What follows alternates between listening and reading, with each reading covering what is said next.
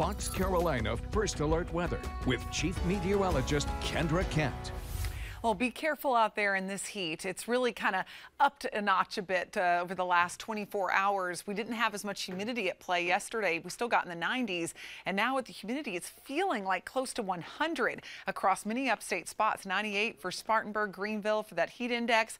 A little cooler up in the mountains where we've had more scattered showers. But we've had a few spotty showers. Try to cool things down in the upstate, but not a lot to get those going today. So your outdoor plans, likely not going to see a thunderstorm over them, but just something to keep an eye out for. We've had a little bit of thunder around just south of Newberry, and then over toward Due West, a little shower that's diminishing at this time, but no lightning associated with it, not experiencing any strong wind with these, thankfully. A little downpour over Gaffney, cooling things down. We like these kind, or they don't pack a bunch of lightning. We're not talking severe weather, just the heat-induced little popcorn showers, and that's what's happening around McDowell County, but you are getting a few rumbles of thunder with that one. So you hear that thunder, get inside. Definitely not the kind of thing the kids should be out playing in because it is so hot.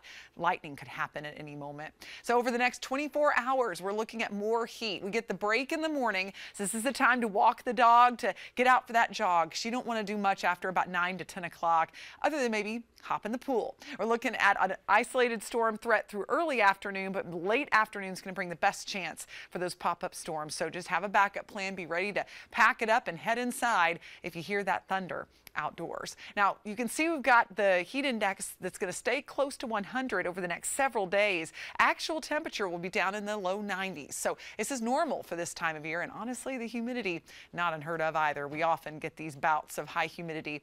But when we get these combinations, it can be dangerous to be outside for a long period of time exerting yourself. So just, again, be extra careful. Drink lots of water.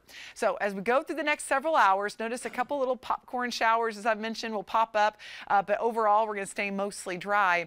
Going into Friday morning, starting dry, but then here comes some energy from the north. First, we'll get some scattered showers in the mountains, and then a little bit of this is going to transition into the upstate during the evening. That's why those higher rain chances come between about 4 and 8 p.m.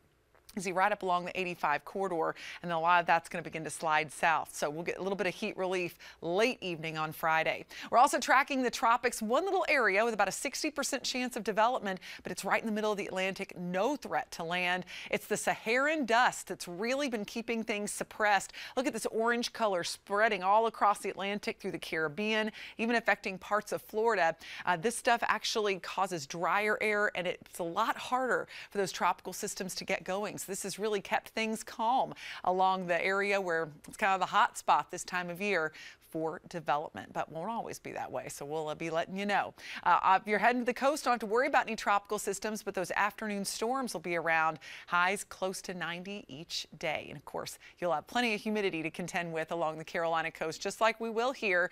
In the upstate, we're looking at scattered showers and thunderstorms Friday into Saturday. A little less of a chance on Sunday, Monday, but again, something that we'll continue to monitor and let you know if that goes up or down as we look at those trends. And to next week, lower rain chances. We'll look at that heat, mid-90s on the way. In the mountains, we'll have mid-80s this weekend, scattered storms, and then isolated storms into the early part of next week with temperatures in the mid to upper 80s. Be sure to download the Fox Carolina First Alert Weather app. Scan the code on your screen, and you can get our app for free. It's a great way to find out things like that it was the hottest day of the year today so far, and also we track those storms for you in your neighborhood. Now,